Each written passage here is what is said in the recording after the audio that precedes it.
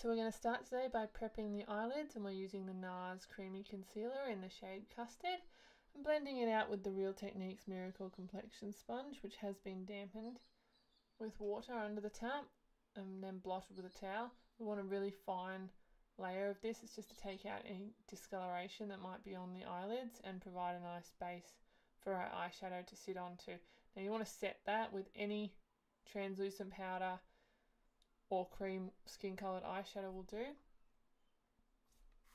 For our first eyeshadow today, and using the Sigma E25 makeup brush, we're using a Makeup Geek colour here. This is called Barcelona Beach. It is a nice warm transition shade. We're just really diffusing that one out. You want a very light layer, nothing too heavy. This is just giving us a transition shade, and it's going to make that green when it does go in look really nice and blended and diffused. And our second shade that we're going to go in with, now this one can be a little bit intimidating, it's called Desert Sands. It's another Makeup Geek matte eyeshadow, just using the same brush here, and we're just building that colour up a little bit. Now although I'm not sure I would go in with this colour on its own, it does complement green really nicely. Sometimes you just got to look beyond the first layer and keep powering through. You always get a really nice end result. And hey, you know, sometimes if we push ourselves with those weird colours, we step outside our comfort zone. Now our first green that we're laying down here with that same Sigma E25 brush is Makeup Geek Dirty Martini. Again, this is a matte shadow. Now we start with a lighter green and work our way up to the Pressed Pigment, because we just want to really build up that colour. It's quite hard to find green eyeshadows that just pack a real punch on their own. You tend to get whatever colour you've put underneath coming through a lot, and I really want this to look like a very strong green eye makeup. So we're just going to start building up on those greens, packing that pigment on there. Now I'm just going in with a Sigma E35 blending brush. This one's just clean, no product on it, just diffusing those colours in together. Now our first intense colour is another Makeup Geek shade. It's called Envy. Now this actually has quite a black undertone to it. Like if you swatch it on your hand, you'll actually get much more black than you will green. But it does, if you use it quite light-handedly like I am here, you can get that green to come through nicely. Just the same on the other side. Now we're just putting this lower than those two warm transition shades. Same blending brush, still no product on it, just diffusing that over the lid and up through the crease. Now for the star of the show, this is the Morphe Pressed Pigment. This is the colour Make a Statement, and you just want to really press these colours onto the eyelid. I'm not working them too much because they can have a little bit of fallout. I've found that this is the best way to put these on, and it also builds up the colour the best. So just really pack it onto where you want it, and then tickle the edges with a clean blending brush to just diffuse those. I found that you just can't go in too hard sweeping over the whole shadow.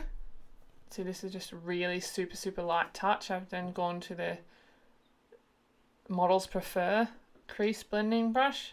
Again, it's clean. Now for our lid colour, this is another Morphe Pressed Pigment, and this one is called Hollywood Vixen. It's a really nice cool gold colour, which is going to go really nicely with the glitter that we put over. And we're using a A&Q number 11. This is a really tightly packed in sable haired brush. A MAC 242 would also go really nicely. I just didn't have that on me, but that is my preferred brush when I'm using these more metallic colours. Now we're going to go in with our eyeliner, and this is a Napoleon brush that I'm using here and the Maybelline Blackest Black gel eyeliner. We're doing a huge wing. This is very big for me. I don't usually do my wings this big, but because the wing with the glitter is the main attraction here of this look. Really wanted to make that super strong. And also my model Melita has a lot of eyelid space. Her eyes aren't deep set at all, so I'm taking the opportunity to really do that strong eyeliner on her. I don't know the name of this brush. It was one that I kind of found. I wish I knew what the name was because I'd be getting another one. But it is a Napoleon brush, I can tell you that. Now we're going in with Urban Decay Midnight Cowboy Glitter Gel Liner. This did take me a little bit of time. This is my first time using this. Did take me a little bit of time to work out. I just found you had to, in order to build it up, just really small strokes. Then go back in, get some more, and then just slowly build it up. But this tip does make it very, very easy to kind of get that precision line. The only thing about this I will say is that if you have sensitive skin, especially the skin that is on your eyelids, this eyeliner can burn. It did, Melita did notice a tingle, and when I tried it later on myself, I found it really was quite uncomfortable. It did calm down after about 3 minutes or so, but it was quite uncomfortable to start with, but worth it for the killer look, I think. But yeah, just something to be seriously aware of because I've not heard that mentioned. So we're going to go to brows now. This is the IT Cosmetics Universal Brow Powder. It's not my favourite brow thing to use. It is slightly dry, but it's all I had to use at the time. It is a really good colour though, that is the thing I do like about it. We're just doing a very natural brow today, just defining what she's already got there because we don't want to take away from the eye look too much. Then we're going in with the Milani Conceal and Perfect 2-in-1 foundation. This is the Morphe 439 foundation buffing brush. So we're just working that right into the pores and into the face and down the neck in circular motions. Nothing too spectacular. This is a full coverage foundation. I don't like it that much on oily skin, but it is nice on normal to dry skin. I'm not looking to cover anything under the eyes there because my concealer will go in and do that, which is now the Nars Creamy Concealer, and this is the shade Custard. So just put that just below the eyes, and then I work that up with the Real Techniques Miracle Complexion Sponge, which has been slightly dampened. And just blending that up to the lash line, around the edge of the nose there, and just setting that with the Becca translucent powder and the Morphe G8 brush. E8 brush, sorry. Now this is the G8 that we're going on and setting that whole foundation with, and this is the Becca Mineral Powder Foundation in the shade Tan. I'm just pressing that into the face. I don't like to swirl or dust my foundation on because I don't want it to disturb the creams that I've put on. I just want to press it into the skin. It gives you a much more natural look and makes it look like skin and not cakey foundation. So this is the Becca bronzer. Just mixing those two shades together. I'm using the MAC 168 brush to pop that on with.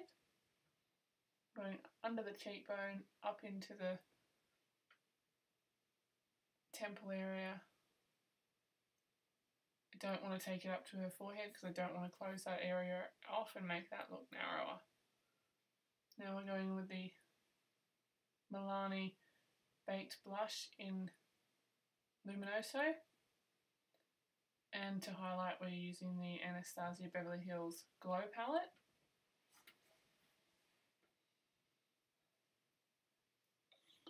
and the Morphe M510 brush to put that on with. This brush is good for getting a light coverage because there's a nice long brush bristles. And we're going in with the Huda Beauty lashes in the style Carmen. Now for the under eye area, we are going to go in with Desert Sands, and this is the DMT pencil brush from their 400 range series, and we're just buffing that into the bottom lash line. Don't need heaps of this, just so that it comes out underneath that green and allows that green to blend a bit better when we pop that on.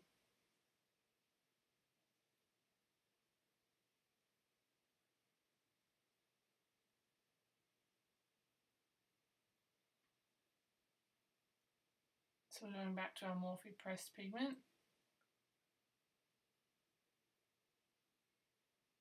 And just buffing that into over the top of that Makeup Geek Desert Sands with the same pencil brush.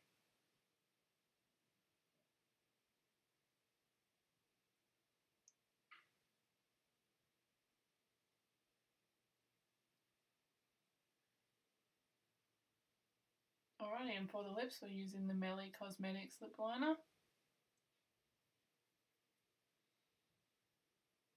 It's just a nude liner. We don't want to take away from the eyelid, and this is the Colourpop Lippy Stick in the shade Skimpy. We're just keeping the lip nice and nude because we don't want to take away from the eye. This is a glossy lippy stick. Alright, and there we have it, the finished product. All ready for New Year's. Big night out. The pop of glitter. Hope you guys enjoyed that one. Don't forget to subscribe if you want to keep seeing looks, and comment, give me any feedback, request any looks you might like, and we'll see you in the next video. Thanks so much, guys.